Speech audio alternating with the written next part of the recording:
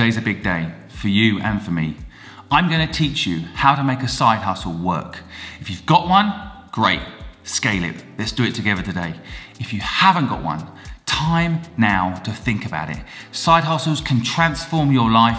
Personally, I'm only successful today because I had many side hustles and one of them worked. And today, I'm going to introduce you to a side hustle that was zero, no money, no network, and turned into a $1 billion company. And I'm going to meet the founder today who did it. One of the most successful and exciting entrepreneurs in the UK today. So come on, I'm going to have my Weetabix and then let's go. Not sponsored by Weetabix. Morning, Talia. High five, let's do this. All right.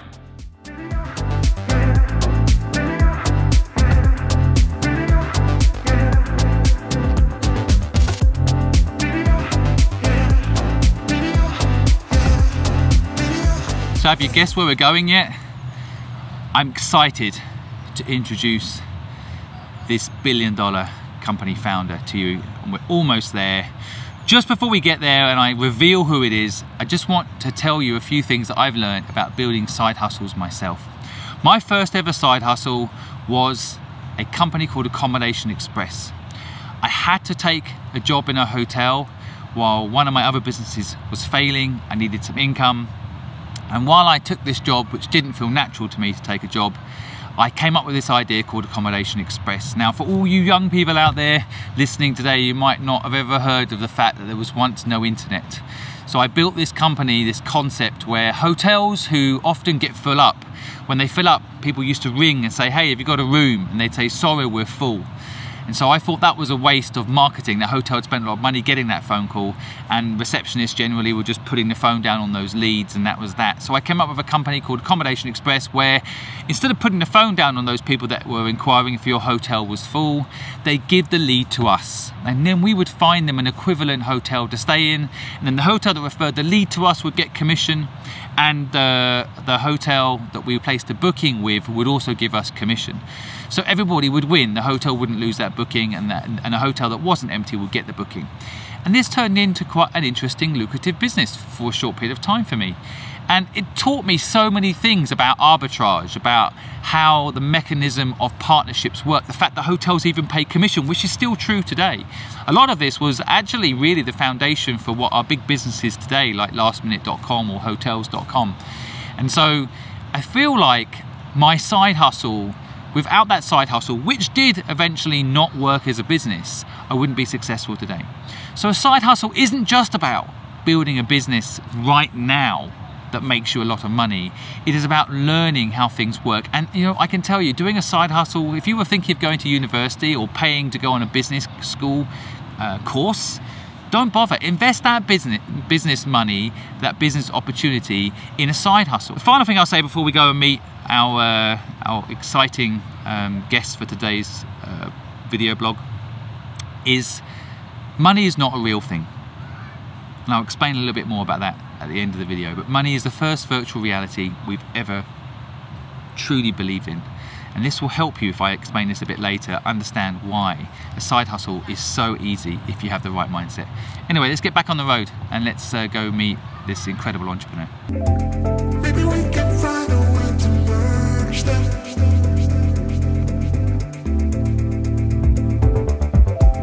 Maybe I can call you friend or lover.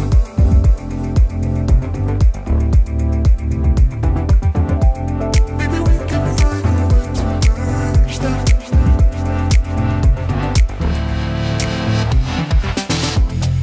Have you figured out who we're meeting yet? We're sitting in their office having free breakfast.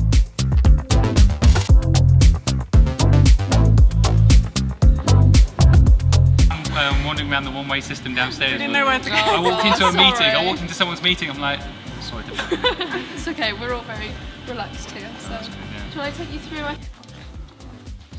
Simon. Hello. Hey. Hello. Hello. How are you? Simon. Yes. How are you? I'm Ben. Lovely to meet you. to meet you, You're right, Ben. how are you? All right, yeah. We've just had some lovely breakfast and stuff. I'm Talia. Talia. Lovely to meet you. Introduce what we're doing and Yeah. what the TikTok campaign's about, so you're fully aware. Yeah. And then I thought I would do a little interview for 10 minutes. I want to ask you about side hustle, and I know you did a few before Gymshark, and just share that knowledge of side hustle mindset with a few people. Sit down, by the way.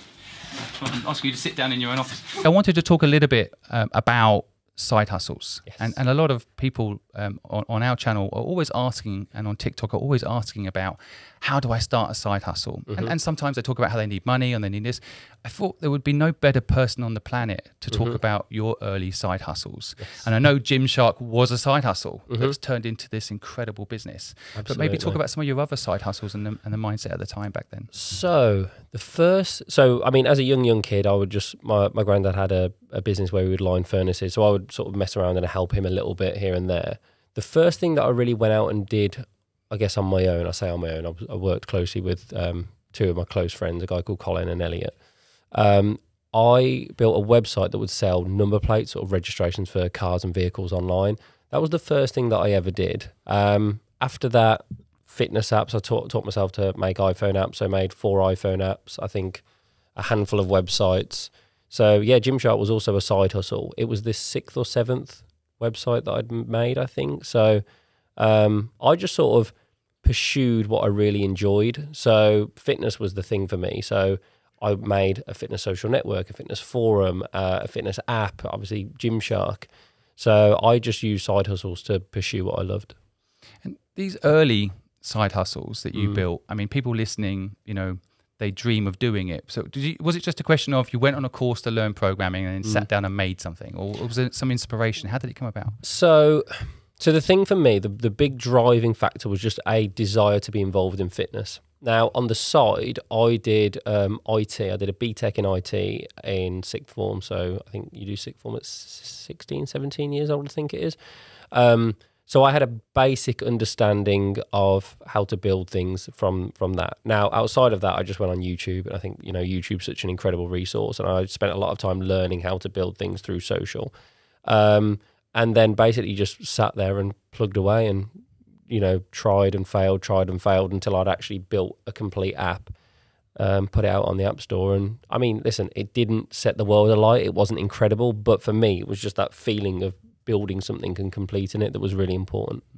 I think this is a really important point as well you're mentioning there. People think things take off from day one, and that's how you know it's the right thing, right? So it's persistence, isn't it, you're talking about persistence. I mean, the best example of that would be, you know, Gymshark. It was the UK's fastest growing business, and it took months to get our first sale. But, you know, if after 2 weeks I'd have just sort of cancelled it and forgotten about it, then we wouldn't be where we are today. So yeah, things don't always happen overnight, and there's that quote, isn't there, you hear everywhere, like an overnight success actually takes years, which is completely true. It takes years and years of effort. It takes many failures, and I think it's a good job that you're talking about this, because one, it's not talked about enough, and it's because, you know, to hit the headlines, it's not 5 websites failed, it's the one that did incredibly well. And the more people that I speak to that are great leaders, great business people, great entrepreneurs, have so many failures beforehand. And the thing that I really admire about them is their ability to remain optimistic throughout all of those failures. And I think it's great that you're talking about it, because it's not spoken about enough.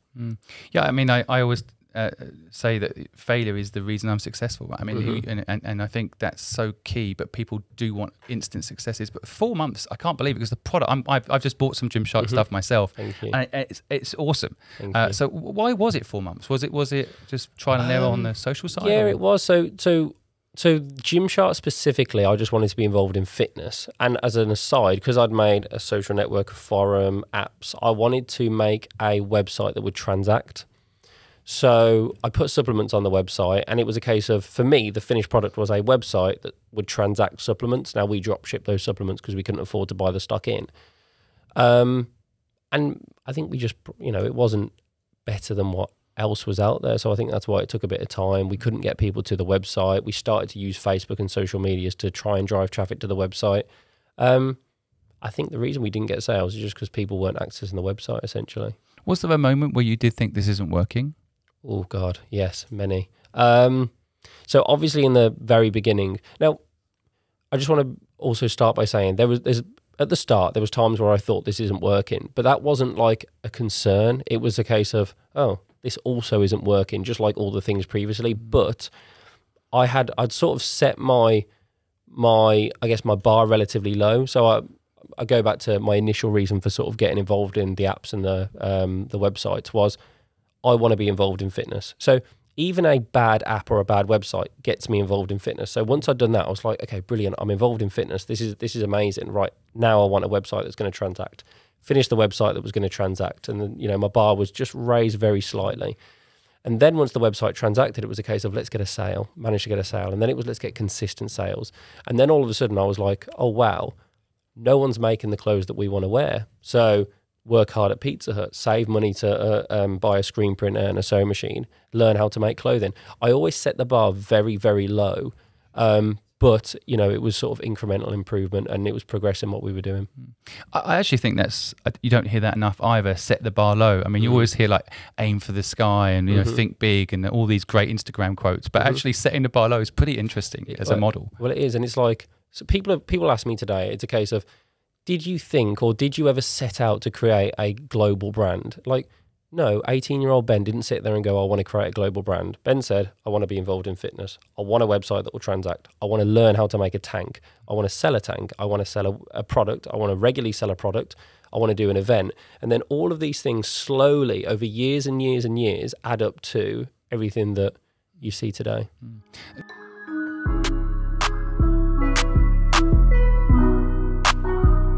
I hope you enjoyed that interview with Ben. I know I did. We have a full interview coming up, links below. Enjoy, folks. So much to learn from Ben.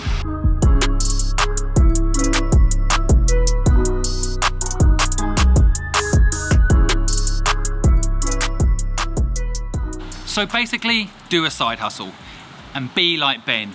Do it because you love it. And I'll just say to you that in the end, money is not real. Remember this. Money should not stop you doing your dream business. It didn't stop Ben, it didn't stop me, it shouldn't stop you. Money's the first virtual reality we have bought into believing is real. It's not. You can start a business today with no money. Try it, see if I'm right. If you found this video blog inspiring, please hit the subscribe button. Feel free to share it with anyone that needs to hear more about how to enhance their side hustle and can learn from Ben or myself today. And finally, if you have any questions about entrepreneurship and how it works, feel free to drop it in the comments. And don't forget, anytime you need help, reach out to us on thepurposefulproject.com.